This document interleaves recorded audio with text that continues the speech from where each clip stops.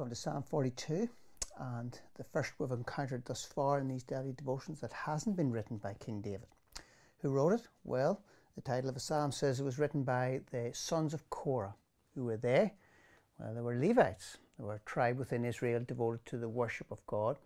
And the sons of Korah within that tribe were a very gifted musical family. They not only composed some 11 of the psalms, they played instruments, they sang and led worship. They also led groups of pilgrims to Jerusalem for different festivals. So let me read Psalm 42. This is God's word. As a deer pants for streams of water, so my soul pants for you, my God. My soul thirsts for God, for the living God. When can I go and meet with God? My tears have been my food day and night, while people say to me all day long, where is your God? These things I remember as I pour out my soul, how I used to go to the house of God under the protection of the Mighty One, with shouts of joy and praise among the festive throng. Why, my soul, are you downcast? Why so disturbed within me? Put your hope in God, for I will yet praise him, my Saviour and my God. My soul is downcast within me. Therefore I will remember you from the land of the Jordan, the heights of Hermon, from Mount Mizar. Deep calls to deep in the roar of your waterfalls. All your waves and breakers have swept over me. By day the Lord directs his love. At night his song is with me, a prayer to the God of my life. I say to God my rock, why have you forgotten me? Why must I go about mourning, oppressed by the enemy? My bones suffer mortal agony as my foes taunt me, saying to me all day long, where is your God? Why, my soul, are you downcast? Why so disturbed within me? Put your hope in God, for I will yet praise him, my Saviour and my God. Amen. The author of this psalm is writing about his experience, a difficult time he was going through, one that affected his mental health. In several places he tells us that he was going through bouts of tears, downcast, even disturbed soul, feelings of being abandoned by God, and his reaction to people when they criticised and made life difficult for him. He fluctuates between faith and despair. He doubts and he hopes and he doubts again. The psalmist is disclosing to us a very personal battle that's raging within. What's going on? Well, it does seem that the author had an abrupt change of circumstances, a traumatic event that happened. He was forcibly removed from friends, family, home, job, all his familiar surroundings and pattern of life. He was most likely captured and taken into exile, removed far from Jerusalem. Verse 1 tells us he was removed to an ungodly nation in the midst of deceitful and wicked men. And there, verse 3 and 9 show us that he became the butt of others' jokes, taunts, people who made fun of him in regard to his faith, his belief in God. 42 verse 3 says, my tears have been my food day and night, while men say to me all day long, where is your God? And he is missing his previous life, the role he had of taking people to the temple, walking them around, explaining all about it, a bit like a tour guide today. He doesn't have that anymore, and he misses it, and he remembers it. Psalm 42 verse 4, these things I remember as I pour out my soul, how I used to go with the multitude, leading the procession to the house of God with shouts of joy and thanksgiving among the festive throng. But most of all, what he misses is God. For where he is right now, he feels God is not. And he longs for God. He says, as the deer pants for the water, so I long for you. I said to God, my rock, why have you forgotten me? I think this psalm speaks right into our situation in these days of isolation. Now, I know many of us are actually okay at the moment. The weather so far has been good, at least up to the time of recording this. There's gardening to be done. We get to spend time with family.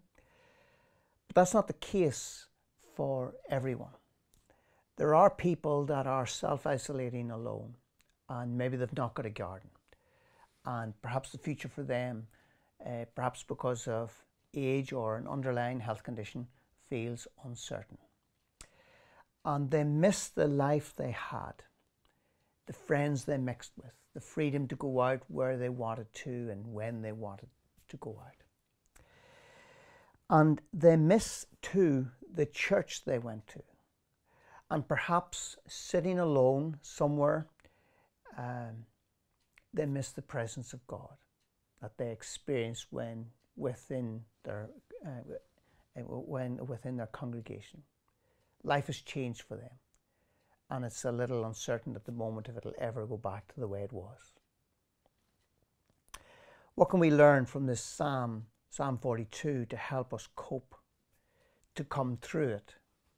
Two things I would suggest to you. One, how the psalmist during his time of trouble battles with himself. And two, how he battles with God. Let's take the battle with himself first. Repeated throughout the psalm is this line: "Why are you downcast, O my soul? Why so disturbed within me? Put your hope in God, for I will yet praise him, my Saviour and my God." What's he doing? He is taking himself in hand. He is not allowing himself to wallow, to flounder in despair. He's telling himself that God is in control and that he's going to come through this. I guess against the force of negative thoughts that are running through his mind, he's bringing to mind the promises of God's word. His hope he is placing in God. So that's what he's doing here. He's taking himself in hand. Let me add to this first point the idea of also allowing other people to talk to yourself as well as you talking to yourself. If you're on your own in isolation, can I suggest that you make the effort, if you haven't already done, to lift the phone and talk to other people. Allow them to encourage you as well. I know I've had a number of phone calls from people who just feel down and alone. And maybe there'll be those watching this who are not on their own. Can I say to you, be mindful of those who are. Dial their number just to see if they're okay. However, on the second point, he's not only talking to himself, he's talking to God. Verse 6, "My soul is downcast within me, therefore I will remember you from the land of Jordan, the heights of Hermon, from Mount Mizar." Like us at the moment, there's not much he can do about returning to church fellowship. But not being at church is not the same as not being able to fellowship with God, because God is everywhere. God is with him. He is with the psalmist, and he realizes that perhaps in a moment of clarity. And he begins to remind himself of this promise in verse 8. "By day the Lord directs his love, at night his song is with me, a prayer to the God of my life." So he's with me by day, he's with me by night, he's the God of my life. And interestingly, the name he uses for God in this verse is the turning point, I think, for the psalmist. It's because this name is different to the rest. It's Jehovah. Jehovah is God of the covenant, the faithful God who cares for his people, the one whose promises stand generation after generation after generation. That's who he's calling on. And so he realizes that he didn't have to go to Jerusalem to worship him. He could do it right there where he was. And the same applies to us. If you're shut in and cut off, you can too. You can call upon God where you are right now. So if your circumstances have changed, maybe your future feels uncertain, that's where you need to go, to the God who is with you. The God is where you are. So two things I'd say from the psalm: one, talk to yourself, and two, and most importantly, talk to God. We'll do that now as we pray. Loving Heavenly Father, I thank you that your word tells us that there is nowhere that you are not. And so help us, O God, in these times, Lord, to reach out to you and claim those promises, those timeless promises of Scripture, that you will never leave us or forsake us. And I pray too as well for those perhaps who are listening to this and know of someone on their own. I pray you'd help us to reach out to those who perhaps may be more vulnerable during this period of isolation. We ask in Jesus' name. Amen.